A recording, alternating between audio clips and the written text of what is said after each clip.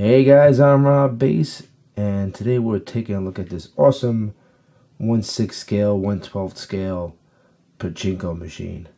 While we were in Japan last year, 2014, we went to a place called Lucky Box, and what you do is you put some money, you get an empty box, you rip it open, and you might get a prize. Yeah, sometimes it's a really good prize, and sometimes it's leftover crap. And to me, this is not actually leftover crap. This is a really cool little display piece if you have action figures you want to display on your shelf, and you maybe have like some Figma figures or some like Reveltech.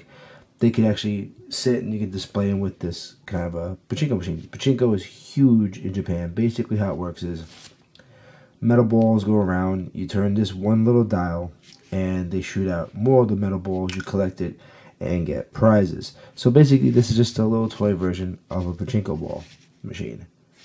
I don't know the company. It's hard to read the back. Really can't see it. Oh, it's Bandai. It's actually a Bandai product. So there you go. It's a Bandai box. So as you can see here, it has this little screen on the front. And usually a lot of Pachinko machines have digital screens where you'll have like cartoons going on and stuff. So as the balls go around, you're getting bombarded with all these kind of effects. So it actually turns and they show different pictures. Let's see if I can. So you can see the image a little bit. There it goes from where that is to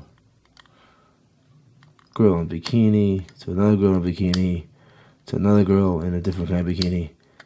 So you kind of cycle through lots of different images. That this girl actually has no top on, but you can't see that because it's just off screen.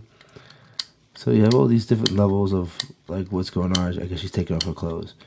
So that would be this cute little Pachinko. I mean, it's small. Like, I mean, if you saw my other review of other products like the soda machine, it's in that same scale. So Godzilla could play Pachinko while drinking a fake Coca-Cola. And it's a cool little piece. Japan has lots of these cool things. You guys go, try to find them. Try to find them the best you can. It's a lot of fun. It'll make your displays so much more. Alright guys, don't forget to subscribe to the channel, follow us on Instagram and Twitter, and thanks for watching.